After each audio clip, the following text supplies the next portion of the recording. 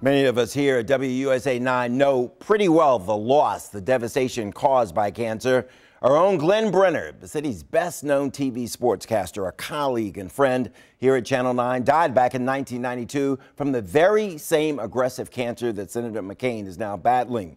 Glenn was only 44 years old, married, the father of 3 young children. He was a great communicator, an incredibly funny guy, and he was also incredibly smart.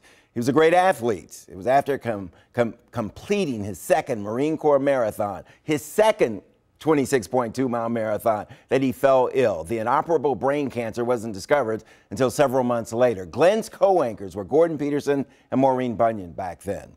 Here's part of what we shared immediately after his passing. I'm Gordon Peterson. And I'm Maureen Bunyan. We'd like to take one more opportunity to remember our friend and colleague, Glenn Brenner. For nearly 15 years, he sat in that chair next to us. Now he's gone, but he left us with a lifetime of memories. In the next half hour, we'll share some of those memories. The best thing about Glenn, he always left us laughing. Veteran cowboy Gerald James is listed in stable condition tonight after getting accidentally stepped on by a 1,600-pound bull at the annual Calgary Stampede.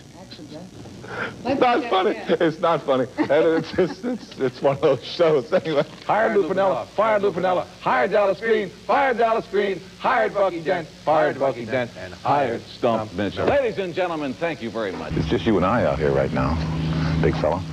And Sonny's over at his ball, and Tim's over at his ball, and I hit.